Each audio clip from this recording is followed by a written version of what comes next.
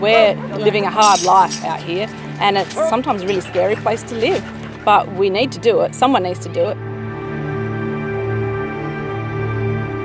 John Flynn had a saying that he was providing a mantle of safety for those that lived and worked in the bush. The challenge we have is obviously the tyranny of distance. We have to respond to incidents that could be 600, 700, 800 kilometres away, delivering that finest care to the furthest corner, which is our promise. We're about to embark on a new era for the Royal Flying Doctor Service. What we've come up with is going to be a game changer in the aeromedical industry.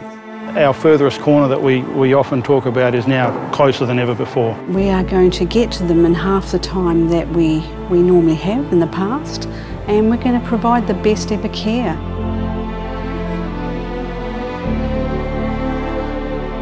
We designed it, Pilatus built it, but with generous support from our community and our corporate sponsors, we now have the ultimate flying intensive care unit, the RFDS Medi-Jet 24.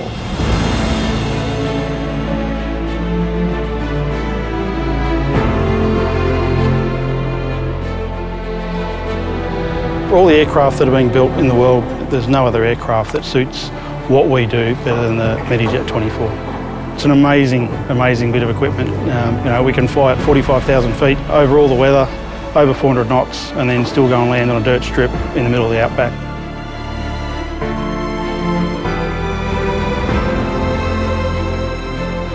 This is a world first.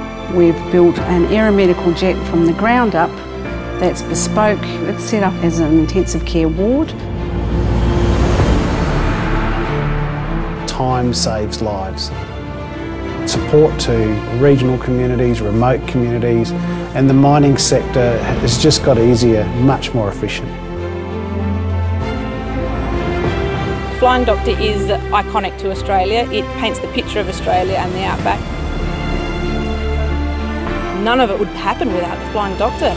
We all need medical help, we all need to have attention at some time, and without them, well, what is there?